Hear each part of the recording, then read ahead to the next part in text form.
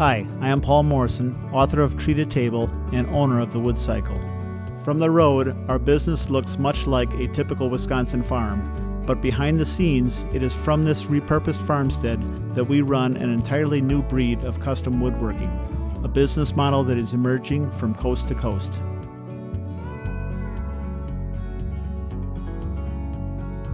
When I first opened my doors, our business model was unique to our area and virtually an unknown across the entire U.S. Today, however, we are just one business in a rapidly growing movement that this book introduces.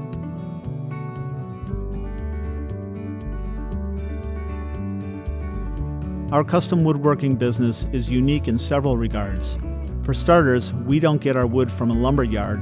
We instead run our own sawmill so that we can decide how to make the best use of a log and maximize its potential, not only in yield, but in quality and character. We feel this is important because these are not ordinary logs from some nameless woodlot. These are logs that came from the backyards of people and businesses right here in the Madison, Wisconsin area. They came from people that cared about their trees and only removed them because they had to.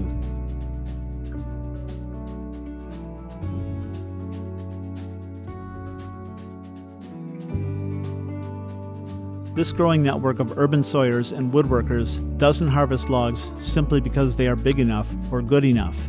Instead, we work with trees that are only coming down for other reasons.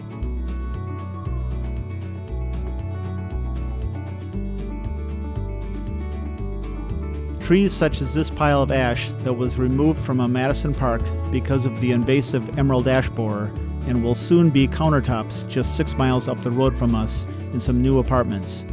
And trees such as our own backyard bur oak here that looked weak 2 summers ago, then died completely this past summer. It really is a sad day when we lose trees like this giant, and extra tough for us this year since we are losing a pair of beautiful bur oaks that have graced our yard since well before we moved here.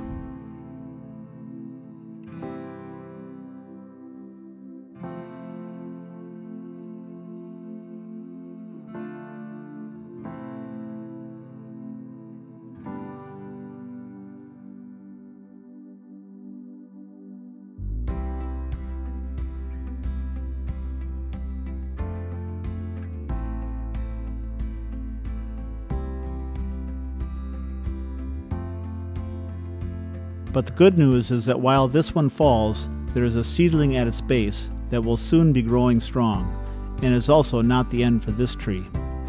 Yes, some parts will end up on the firewood pile, but that firewood is also used right here to feed our boiler, which in turn heats both our wood drying kiln and the entire wood cycle operation.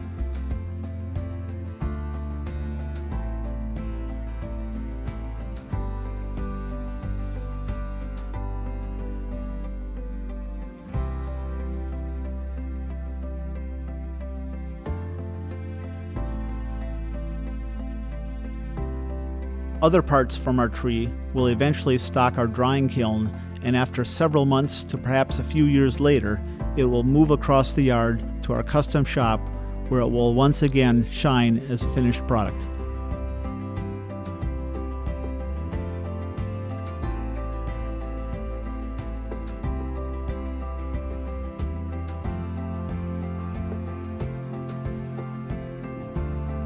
Products such as this black locust table that will be rolling out the door tomorrow. This is a story told in Tree to Table, Emergence of the Urban Wood Movement. Actually, the Wood Cycle story is just part of a chapter in this book that covers the emergence of an entirely new perspective on what is possible from the trees we love after they fail. That story is the Tree to Table movement.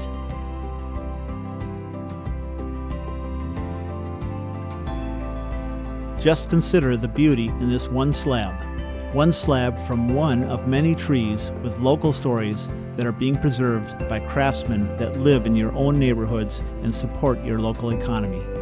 Check out what is happening in Tree to Table by Past 9 Publishing.